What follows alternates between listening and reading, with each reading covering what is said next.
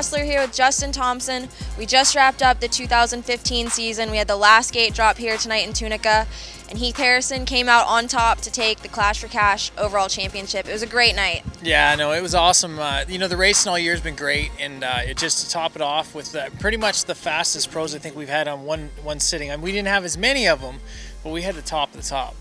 Yeah, we had, obviously Heath was here and Johnny came back to defend his championship, and he'll pass that #1 plate down to Heath, but Cole Thompson came and raced tonight, and Brett Q was here, so It was exciting to watch a lot of those big names. When you Tyler Medaglia. Yeah, Tyler Medaglia was here. He got a couple podiums tonight. He finished 3rd in the Clash. All right, I'm down here on the floor with that main event winner in the AX Pro class, Tyler Medaglia. Tyler, you're here all the way from Canada doing some race down south. How's it been down here? It's been great. You know, this is the second one I came, second AX tour I've been to. I did a bunch last year, and you know they're great, a great time. So I'm excited to come. What do you think about this track here in Tunica tonight? It's pretty tricky. I mean, it's really tight. It's it doesn't really look crazy aggressive because we're trying to get traction and be smooth. Because like, if you get on the throttle a little too hard, it can, you know, screw you up pretty easily. So, but all in all, I like the track. Awesome. Well, congratulations on your main event win here tonight. So he did really awesome, and I think that from the start to the end of the season, you know, we had a lot of pros round 1, and it did kind of taper out a little bit as riders got pulled at different directions with Supercross. But overall, to still have these 4 big names coming and making money here tonight, it's awesome racing to come see. All right, I'm down here on the floor with Johnny Moore. Johnny, you just won that main event out here, and by taking that win, you've clinched the class championship. How does it feel to be a champion again? It feels pretty good. You know, I've been on top of this for the past 2 years, so it feels nice to do it again. But the real goal is to finish up 3rd in the Clash or better and secure 2nd place in that. Well, congratulations on this main event win as well as the Clash championship, and best of luck in the Clash. Thank you. Zachary Bishop Burnett, you finished 2nd in that main event. Tell us a little bit about how your night's been going. It's been going pretty decent, just trying to get good starts and, you know, try to run up front, keep up with Johnny, and see what his lines are, and you know, just gonna try to get a good race in the Clash and stay clean and try to get another hole shot. Tonight here in Tunica, Johnny Moore, he got the start in the Clash for Cash, and he led more than half the race. I think it was like 15 laps, and then Thompson and Heath were battling behind him, so they kind of caught up to the pack, and then unfortunately Cole went down. Yeah, he had a good digger there, almost right in front of our stand. It was pretty good. You know, and Heath was just pushing the whole time. He came from back a little bit, and he just pushed his way to the front. And I think he got by Tyler with like a couple laps to go, and then he got to Johnny with, you know, 1 or 2 laps to go. And it was an awesome race. All right, Tyler Medaglia, you just finished up 3rd here tonight in the Clash. How does it feel to get this podium finish here? It felt good. You know, I had a strong race.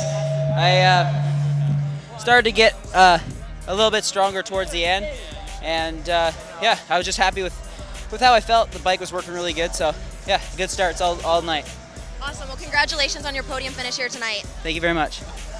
All right, I've got Johnny Moore here tonight. Johnny, you finished 2nd tonight. You're last year's Clash for Cash champion. This has got to be bittersweet for you to pass the #1 plate off to Heath Harrison. But how did your night go here tonight? No, it was pretty good. It started off kind of rough. I had a big crash in the 450 main event and had to come from back of the pack in that one. And you know, to finish up 2nd in the Clash is pretty good. I led, I think, 15 or 16 laps. And I saw Heath coming. I wanted to hold him off, but I just had bad arm pump and I started making mistakes. So it was just a good deal to just battle with Heath a little bit, and if he was faster, just let him go and try to pace him and get 2nd. And that's what happened. So it was a good night. Awesome. Well, I know you came back midway through the season. Are we going to expect to see you next year? Probably so. Awesome. Well, best of luck in this offseason. All right, Heath Harrison, you're the 2015 Clash for Cash champion. You almost had a perfect season. You won here tonight in Tunica. Tell us about that.